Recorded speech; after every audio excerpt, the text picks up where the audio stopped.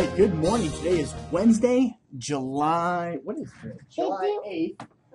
And I have been gone for quite a while, so I'm trying to get back in the swing of things. And as you can see my screen now, I've traded the E-Mini S&P 500, first time in about 2 weeks. As you all know, I've been on vacation with the family, and so I am back and ready to go.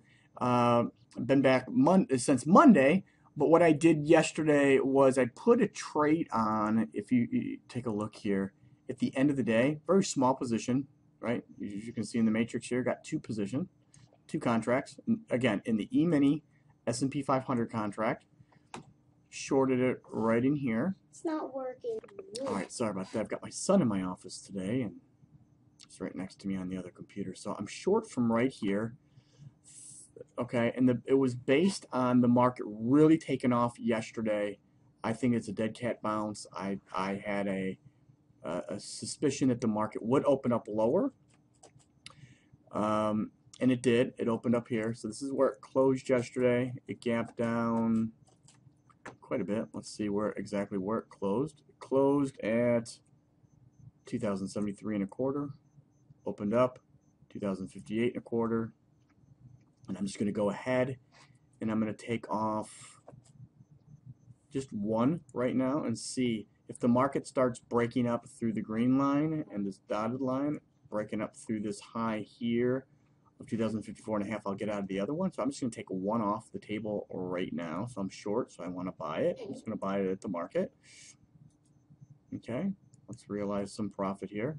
Oh, God. All right, as you can see, I took off one and closed out 887.50. All right, and profits trading, well, took one off, only had two. Again, went short here.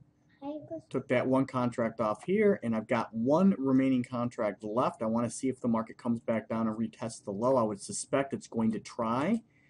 And we're going to take a look very closely at how the market tests that low, if it's able to retest it. If the market does not come down and retest this low and starts breaking through this high that was put in place at 1027, the high of 2,054.5 starts breaking it, then I'm going to exit the last position, okay? So I'm going to pause and I'll be back as things heat up here. Okay, I am back and I am going to go ahead and take off the remaining portion of my contracts here. Just going to buy one back and exit this trade altogether. I think this market is going to go higher, actually. Remember, FOMC meeting today at 2 o'clock. So let's just get rid of that. Order filled. All right, so here we go. You can see that on the matrix here. So I'm flat, as you can see in the matrix, right? We closed out $1,625, only trading two contracts. And that's shorting close to the, here, let me back this up a little bit so you can see. Let's see. So what did I shorted that at? A little after 3 o'clock yesterday, after this huge spike up, got extremely short-term overbought, and there we go. So the market did exactly what we anticipated for it to do, and that was to either open up lower, right, or to trade lower in the morning. It got extremely oversold and hit a nice resistance level on the daily chart as well. So let's see what happens the remainder of the day. Let's see if this market's able to take out the high of the day.